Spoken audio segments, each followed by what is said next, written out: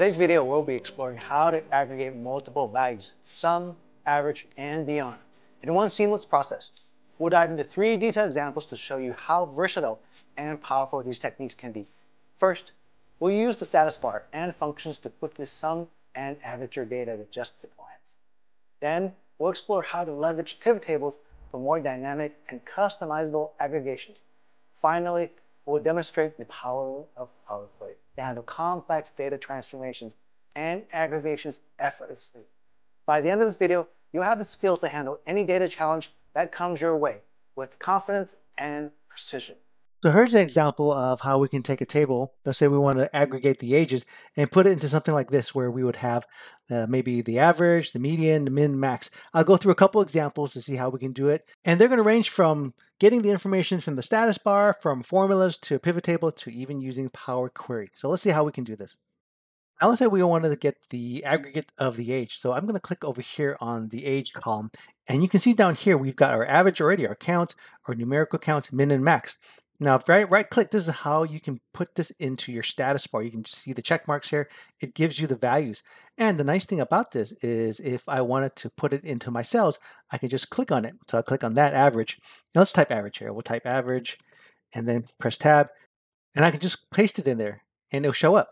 And the same for the other values, right? So I have the sum here. I'll click on sum and just type sum here.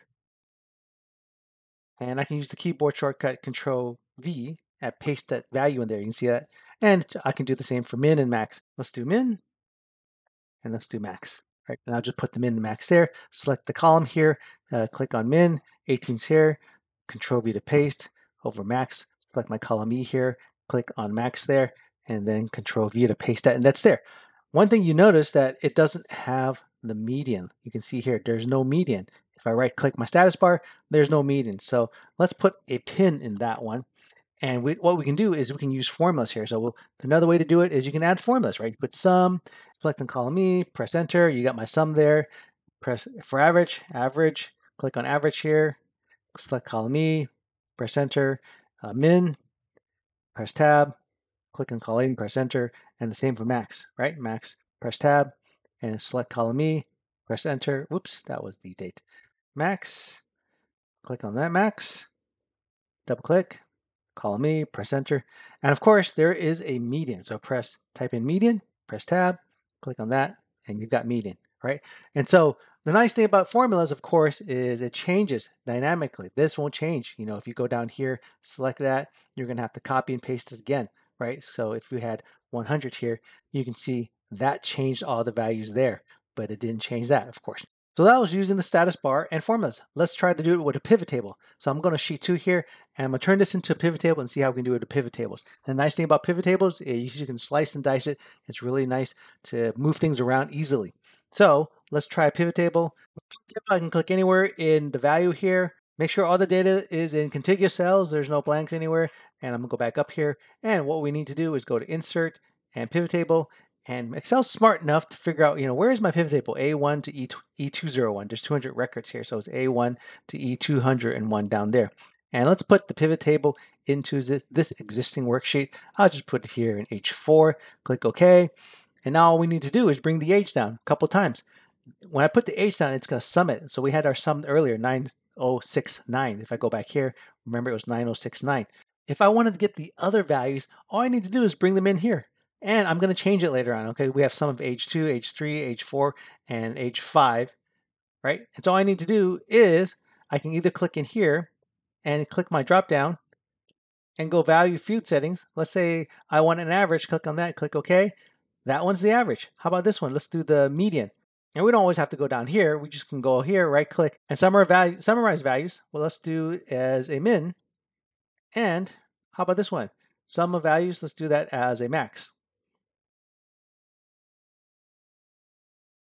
So what you'll notice that there is no median, right? So if I click that, right click, summarize values, there is no median. And I'll put a link to a video where I did it, where you can actually put a median in the pivot table, but you can't find it here in a regular pivot table.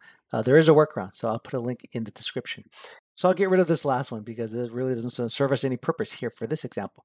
But the nice thing about pivot tables is now you can slice and dice it and put it into a matrix. Let's say that I want to find out what are the values here for the state. If I put state here in rows, it's going to tell me that. So the sum of the state, which doesn't really make any sense, is 2216. But the ages, the average of the age is about 49 here. The minimum is 19, the maximum is 70. So it gives you a little bit of way to slice and dice it. And that's a nice way to aggregate. So there's my second example. My third example is going to be with Power Query. So let's go into my sheet 3 here. Same data. Let's put this into Power Query. And the nice thing about this is it also lets you update it kind of dynamically. So I'm going to go under Power Query, go to Data, Data from the table and range. It's going to create a table first and then bring it to Power Query. Click OK. So the Power Query editor shows my table here. I had some previous tables here earlier, so that's why I have table 4 here. But I need to make a duplicate of this. So I'm going to make a duplicate of that, and I'm going to reference table 4 to bring out the values where I want to see maybe the records here. John, male, Florida, weight 198, age 100. But I want to see other columns that show the count for the state, the average for the state of Florida, the minimum and maximum. So how do I do that? What I need to do is merge it with the table above. So with that table selected, go to Merge Queries, and I'm going to merge the queries based on state. Click on state here. This is table 4.2, and I'm going to merge it with table 4 here, also the state column, and click OK. It's going to bring up another column here where I can expand it. So click on expand, and what I want to do is click on the aggregate button, and it'll give me the first thing it will do is sum of the age. I don't need that, but click on the checkbox, and then also let's scroll down a little bit and click on that, and click on this drop down. Right, the drop down will give you the aggregation options. Deselect sum, we'll do median, min, max. Let's count all of them and click outside of that, click OK, and we're going to have all our values here now, the ones that we wanted to compare against. So now we have our average. I'm going to call this state average. I'll just give it a short name here. We'll call this one state median, state median, state min, state max, and then state count. Press enter, close and load. It's going to load both of these, I think, but let's call this one. Let's give this a different name.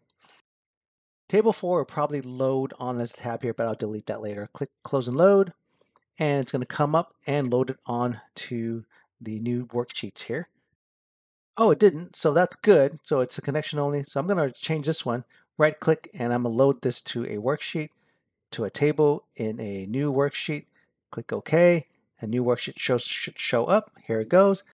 And I've got John. Oh, he's 100 here. So this is a good example of where we can change it later on. Let's say he's not 100, and we can change that and makes it dynamic, or we can refresh it. But it shows our state median, 44. Minimum is 19 and 100. If I go back to my pivot, and I changed this earlier, so let's pull in the Texas here, or the state here for the rows. And I have Florida, and we have 19 and 100, and the average is 47.6, which is 48. But that reflects it here, 47.66667. So you can see 47.66667. And the nice thing about pivots is it also is dynamic. If I made that back to 47, press enter, and I right click on refresh here, it's going to change those values there. It's no longer 100 as the maximum for Florida. If I go here, and you can see that's changed here, but if I changed it for here, make them go back to 47 here, go back to my aggregate where it called it up from Power Query, just right click and click refresh, and you can see the values change for 49 and 647. So that's the way we can aggregate it in Power Query. It's a nice little feature that it has there. We can further pull in two tables and do some aggregations. So those are the kind of examples that we can aggregate data in Excel with 3 examples. One using the status bar and formulas, this other one using pivot tables, and of course using our Power Query option. We hope you feel more confident in handling your data now. If you have any questions or topics you'd like us to cover, let us know in the comments.